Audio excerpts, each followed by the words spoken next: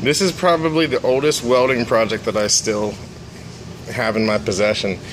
It was in my fabricating midterm, and the midterm was turn a sheet of 1/8 inch steel into a perfect cube, consistent with the corners. If we could keep the corners sharp or we could round them, but we needed to keep everything completely consistent and beveled off the same way.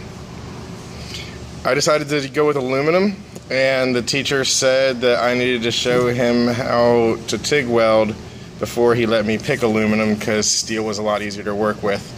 So I laid down a couple of beads of aluminum, and he's like, "You go right ahead." I was so close to having an A+, and then at the beginning of the project I made a grave mistake. I'll find it. There it is.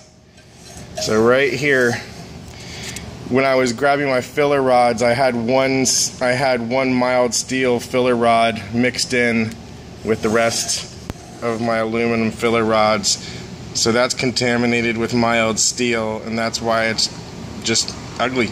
And I fought it and fought it and fought it and kept on trying to bring out the contamination, but it's pretty much never going to go away. It could, and I might think about doing that as a future endeavor for a different project, but I'm going to leave this imperfection in there because it's a good lesson to learn, to understand that simple decisions, if they're not made correctly, can have grave results.